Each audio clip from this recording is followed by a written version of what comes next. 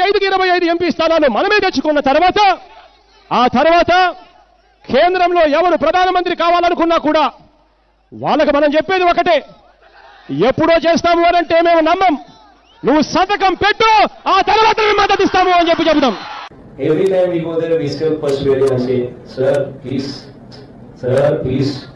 నా సిపిఎస్ నేను మనం అధికారంలోకి వచ్చిన వారంలో చేపించేస్తానన్నా, దాని గురించి పక్కన పెట్టేసి ప్రతి గవర్నమెంట్ ఉద్యోగస్తునికి నేను మాటిస్తా ఉన్నాను, నాది బాధ్యత అని చెప్తా ఉన్నాను, వారంలో చేయిస్తానని చెప్పి మీ అందరికీ హామీ ఇస్తా ఉన్నాను. సిపిఎస్ ఆ రోజు హామీ ఇచ్చినప్పుడు ఒక అపోజిషన్ లీడర్గా ఎస్ రిటైర్ అయినా వీళ్ళ పరిస్థితి ఏంటి అనే దాంతో ఇచ్చింది తప్ప it doesn't have any technical, ఎందుకు టెక్నికల్ మాకు తెలియదు సబ్జెక్ట్. మీరు చెప్పినట్టుగా పేరు మారుద్దాం, వైఎస్ఆర్ చేయూత పెన్షన్ అని పెడతాం. వైఎస్ఆర్ చేయూత పెన్షన్ అని పెట్టి 45 ఏళ్ళ నిండిన ప్రతి అక్కకు చెప్తా ఉన్నా, ఖచ్చితంగా నెలకు 2,000 రూపాయలు ఇచ్చి ఆ కుటుంబానికి తోడుగా ఉంటాం. ఎన్నికల ప్రచారంలో ఈ అంశం మీద ఇదే టీవీ స్క్రీన్ నేను చూపిస్తా, ఒకసారి చూడండి. చూసిన తర్వాత మీకు ఏమాత్రమే మనస్సాక్షి అనేది ఉంటే క్షమాపణ కూడా చెప్పని చెప్పి అడుగుతా ఉన్నా. దేవుడు రైతు మీ అందరి ఆశీస్సులతో రేపొద్దున మనందరి ప్రభుత్వం అధికారంలోకి వచ్చిన తర్వాత మొట్టమొదటిగా నేను చేయబోయేది, ప్రతి సంవత్సరం జనవరి 1వ తారీఖున ప్రభుత్వ ఉద్యోగాల భర్తీకి క్యాలెండర్ కూడా విడుదల చేస్తాను అని చెప్పి మీ అందరికీ కూడా హామీ ఇస్తా ఉన్నా. తల్లులందరూ మీరంతా కూడా చేయాల్సిందల్లా మీ చిన్న చిన్న పిల్లలను బడులకు పంపించండి. స్కూల్ అయినా సరే, ప్రైవేట్ స్కూల్ అయినా సరే, అది మీ ఇష్టం. బడికి పంపించినందుకు ప్రతి తల్లికి 2 పిల్లలు మీరు బడికి పంపించండి, ప్రతి తల్లికి సంవత్సరానికి 15,000 రూపాయలు ఇస్తామని చెప్పి మీ అందరికీ కూడా హామీ ఇస్తా ఉన్నా. అమ్మఒడి పథకం ప్రైవేట్ స్కూళ్ళకేనా లేదంటే మొత్తం తెల్ల రేషన్ కార్డు ఎవరుకుంటే వాళ్ళందరికీ వర్తింపజేస్తారు? అమ్మఒడి ప్రోగ్రామ్ అనేది మనం we are committed to giving to students in the government school. ఈ సన్న బియ్యం ఒక స్కూల్లో చదివే పిల్లలకే కాదు, అసలు రేషన్ షాపులో సప్లై చేసే బియ్యం కూడా క్వాలిటీ మాకు. సాక్షి పేపర్లో వచ్చింది తప్పు రాసినారు అధ్యక్ష. నాణ్యమైన బియ్యాన్ని వాళ్ళు పొరపాటున మీ మాదిరిగానే వాళ్ళు కూడా కొంచెం కన్ఫ్యూజ్ అయినారు. నాణ్యమైన బియ్యానికి సన్న బియ్యానికి కొంచెం తేడా తెలియక వాళ్ళు కొంచెం కన్ఫ్యూజ్ అయిపోయినారు. ఇవాళ నేను చెప్తా ఉన్నా తల్లి, 200 యూనిట్లు దాకా అంటే మీరు సెల్ ఫోన్ వాడచ్చు, 2 ఫ్యాన్లు తిరగచ్చు, దాదాపుగా 16 గంటలు 15 గంటలు టీవీ చూడొచ్చు, 2-3 లైట్లు ఉండొచ్చు. ఇన్ని చేసినా కూడా 150 యూనిట్లు దాట 200 యూనిట్ల వరకు మీకు కరెంటు ఉచితంగా ఇస్తామని చెప్పి మీ అందరికీ కూడా చెప్తా ఉన్నా. కడప రిమ్స్ లో 3 చిన్నారుల మృతి. ఏపీలో కరెంట్ కోతలు ప్రాణాలు తీసేస్తున్నాయి. హాస్పిటల్స్ లో పేషెంట్ల ప్రాణాలు అటుంచి అటే గాల్లో కలిసిపోతున్నాయి. గంటల తరబడి మద్యపాన నిషేధం కాపురాల్లో మద్యం చిచ్చు పెడతా ఉంది, మానవ సంబంధాలను ధ్వంసం చేస్తా ఉంది. అందుకే అధికారంలోకి వచ్చిన తర్వాత 3 దశల్లో మద్యాన్ని నిషేధిస్తాం. మద్యాన్ని 5 స్టార్ హోటల్స్ కి మాత్రమే పరిమితం చేస్తాం. Boom boom, 999 power star, young star, youth star, Andhra choice, ఇవన్నీ ఏంటి అనుకుంటున్నారా? మద్యం బ్రాండ్ల పేర్లు.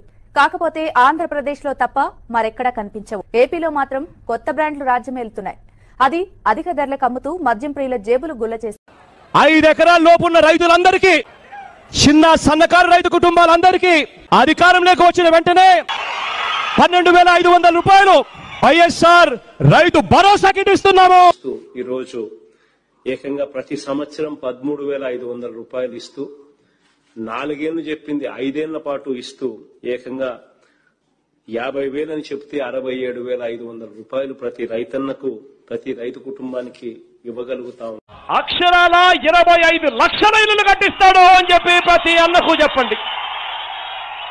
మళ్ళీ రాజన్న రాజ్యంలో ఇల్లులు కట్టడం చూసాం, మళ్ళీ జగనన్నతోనే అది సాధ్యము అని చెప్పి ప్రతి ఇల్లు లేని నిరుపేదకు చెప్పండి. విజయవాడలో క్యాపిటల్ సిటీని పెట్టడం మనస్ఫూర్తిగా మేము ఆహ్వానిస్తున్నాం.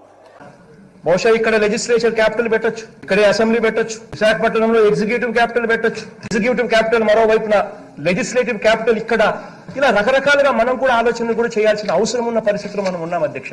I take this opportunity to personally invite all of you to this summit in Visakhapatnam and request all of you to not only come over there but also put in a strong good word to your colleagues abroad to come and visit us, see for themselves how easy it is to do business in our state of Andhra Pradesh. And my profound thanks once again, because all of you have taken out the time to come and see us here. And I look forward to meeting you, all of you, once again in Visakhapatnam. Thank you. 3,000 కోట్లతో ధరల స్థిరీకరణ నిధి ఏర్పాటు చేస్తాం. పంట వేసే ముందే పలాని రేట్లు అని చెప్పి రేట్లు కూడా ప్రకటిస్తాం.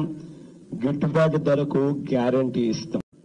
వ్యవసాయానికి పగటిపూటే 9 గంటలు ఉచిత కరెంట్ ఇస్తాం. కరెంటు ప్రాబ్లం చాలా సార్. మొన్న 20 రోజులంతా ఎండిపోయినాయి చెట్లు.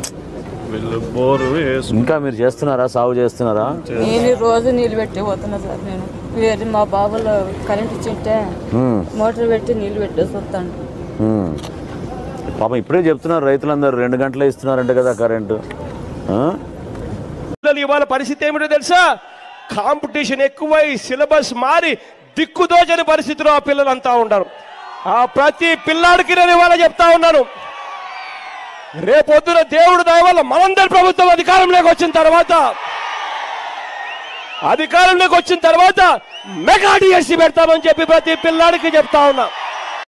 కాంట్రాక్టు అవుట్ సోర్సింగ్ చేస్తా ఉన్న అందరినీ కూడా మీరు పర్మనెంట్ చేస్తారు అన్న కల్పన ఇచ్చారు. ఉద్యోగస్తులందరూ కూడా మీరు చెప్పిన మాటలు నమ్మారు. వాళ్ళని ఇవాళ నట్టేట ముంచొద్దండి అని చెప్పి గట్టిగా చెప్తా ఉన్నాం. ఇంకొకటి కూడా చెప్తా ఉన్నాం, మీరు ఒకవేళ చేయకపోతే మేము వచ్చిన తర్వాత చేస్తామని కూడా భరోసా కూడా ఇస్తా ఉన్నాం వాళ్ళందరికీ.